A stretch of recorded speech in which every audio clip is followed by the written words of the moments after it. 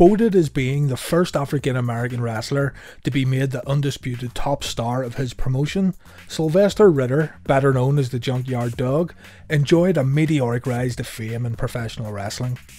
While working in Mid-South, JYD was able to sell out multiple venues across the territory, including the huge New Orleans Superdome.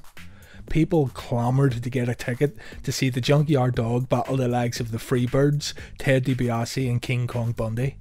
Just as fast as JYD became a megastar though, and by the time his run in the WWF was finished, the star had all but faded. That being said, JYD had an incredible amount of radiating charisma, appealing to all races and all ages. So today's video takes a look at the life and the career of the Junkyard Dog.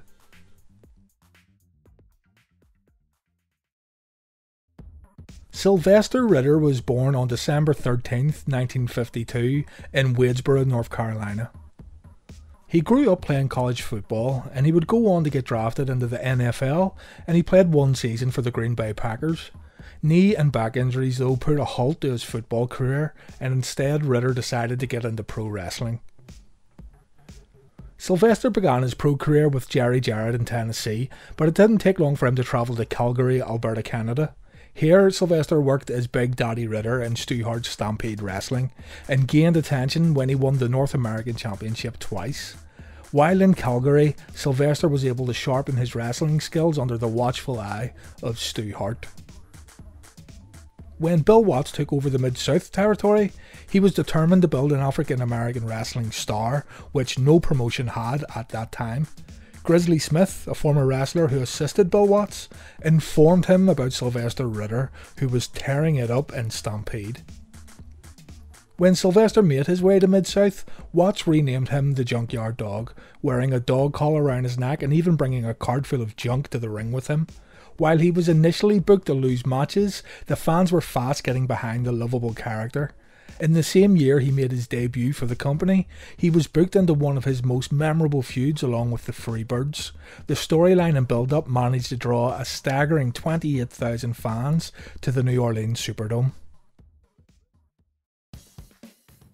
Mid-South, which also covered Oklahoma, Arkansas, Mississippi and parts of Texas, ran shows in New Orleans every Thursday and did a total of 21 super shows at the Superdome from 1979 to 1985.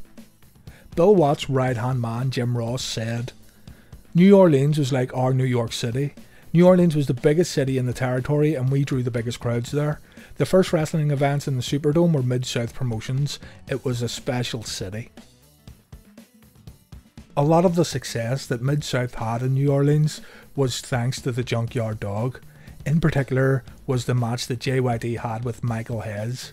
The fact that JYD and Michael Hayes were able to draw this kind of crowd in the early 80s really does speak volumes for how much this storyline and feud resonated with fans. So exactly what did happen in this feud? The Freebirds blinded JYD with hair cream. Not to get a quick upper hand in a match, not to distract him for a few moments, but in storyline, JYD was totally blinded. So blind was JYD, he was unable to see his baby daughter when his wife gave birth. This created so much heat in Mid-South that the Freebirds actually needed police escorts in and out of arenas during the time of the feud. Michael Hayes said, "You would fight from the ring to the dressing room, there were no two ways about it. It wasn't a question of were you going to get your ass whooped, it was a question of if you were going to make it to the dressing room." It got so bad that during our last time in Lake Charles, Louisiana, that the cops would have to bring us to the arena. We had to park at the sheriff's station and leave our own cars. When the fans knew we were finishing up to begin work over in Dibiase, they found a fan in the audience with a bullet that was engraved Freebirds. That's how much people loved this man. The feud ended in a steel cage dog collar match at the Superdome, which the Junkyard Dog won. From here, JYD would continue to be in the main or semi-main spots in the New Orleans area from this match forward. He was a legitimate legend in the area. Give Michael Hayes his due here also. The guy does take a lot of flack these days for being a WWE corporate worker, but Hayes and the Freebirds were total heat magnets back in the day.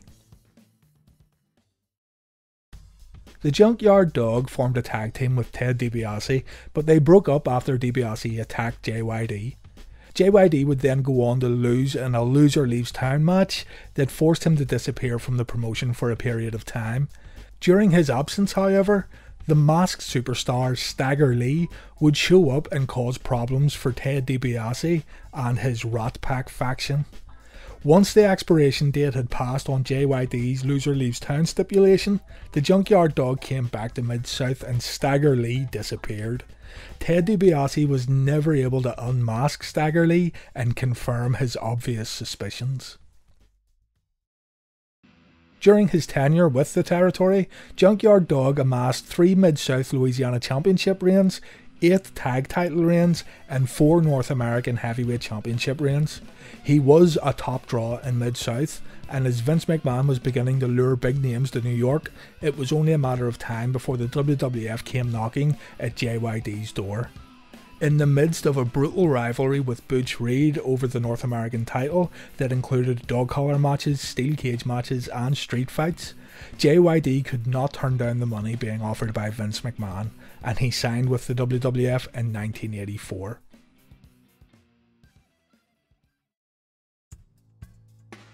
Upon arriving in the WWF, Junkyard Dog was put to work right away as a babyface, but he didn't really have any kind of program or feud. He worked against a slew of different superstars during his first year or so, including the likes of the Iron Sheik, Iron Mag Sharp and Brutus Beefcake. He would eventually feud with the Heenan family, tagging up with Andre the Giant frequently in the process. It can't be overstated enough just how incredibly popular JYD was in the WWF, but he unfortunately remained in the mid-card. Who really knows why, as the man was receiving pops that rivaled that of Hulk Hogan, and that isn't an exaggeration. People wanted to see JYD succeed. He had that look about him that made fans really get behind the guy. They loved him. But he never did capture the same success in the WWF as what he did in Mid-South.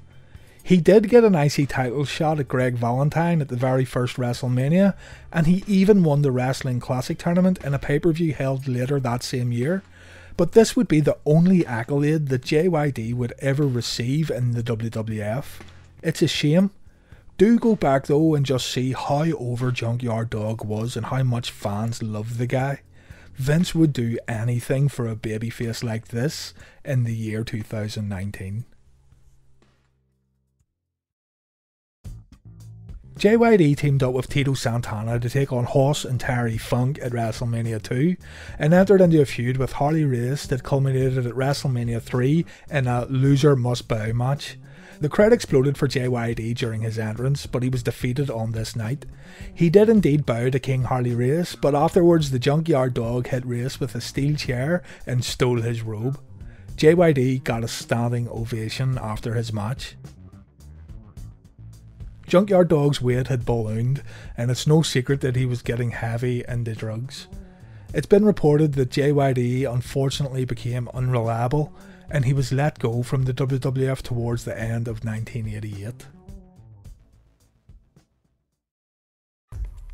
Ritter made his WCW debut at Clash of the Champions 4. Then, on April 2nd, 1989, JYD was able to resume his brutal and violent feud with Butch Reed, defeating him at Clash of the Champions 6 in the city that made him a superstar, New Orleans. He even had a band play him to the ring, which was a nice touch by WCW, acknowledging here how over JYD once was in this area. On May 20th, 1990, Junkyard Dog began a main event run, started by defeating Mean Mark Callis, aka The Undertaker, in under 40 seconds. He then moved into a feud with Ric Flair for the World Strap, and unfortunately, the matches were not of high quality. The pair didn't gel at all, and it was becoming clear that JYD's best days were well behind him. Watch Clash of the Champions 11 if you don't believe me. Junkyard Dog had fallen a long way here, and this is probably one of Ric Flair's worst matches also. Junkyard Dog was brought back down to the lower mid-card. He did win the 6-man tag titles in WCW along with Tommy Rich and Ricky Morton, but he disappeared from TV screens after dropping the title. When he returned to WCW in 1992, JYD had lost a lot of weight and was able to work for another year in the promotion, mostly tagging with Ron Simmons and Curtis Hughes. He left WCW again in 1993 but had a few matches with some smaller NWA promotions. The last recorded match for JYD was in mid-1995, but it's been reported he worked small shows right up until his death.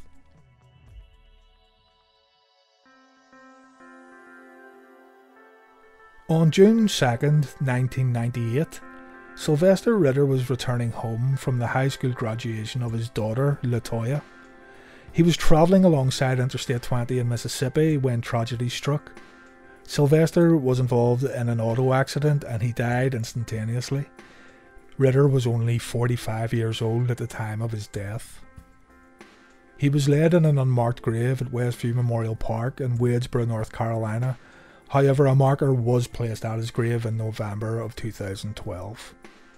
The day before WrestleMania 20 in New York City, daughter LaToya represented JYD as he was inducted into the WWE Hall of Fame class of 2004.